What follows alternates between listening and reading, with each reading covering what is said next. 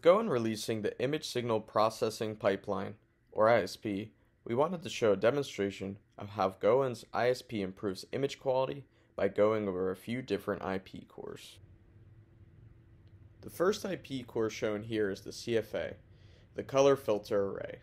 We have a 5x5 color filter array, which gives a higher quality image compared to a 3x3 array, which is often used.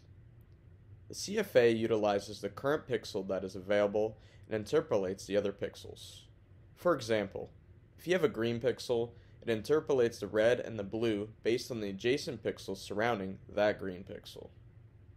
The next IP core demonstrated will be the color correction matrix, or CCM. The CCM adjusts the gain and offset of the imaging stream.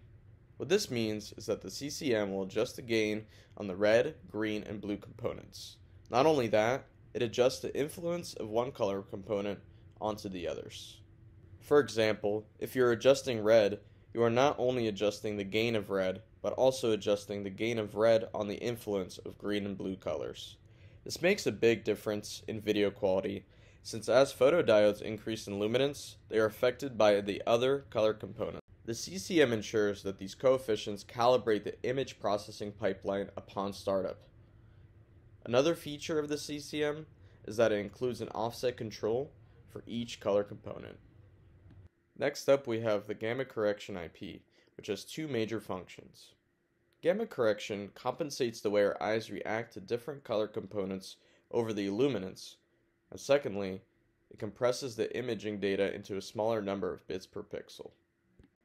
For example, if you're using a 10-bit image sensor but are using a 24-bit RGB output, you would want to compress each color component from 10 bits to 8 bits. For our last IP core, we'll be going over the auto exposure and auto white balance IP core. Auto exposure adjusts the exposure level based on algorithms which determine how bright or dark an image is. If the image is too dark, it will adjust and brighten the image to the correct level. Auto white balance compensates for each color component so that the white you are seeing will remain white. In this demonstration, we will see how the image processing pipeline is paired with a microcontroller to process the auto exposure and auto white balance modules in real time.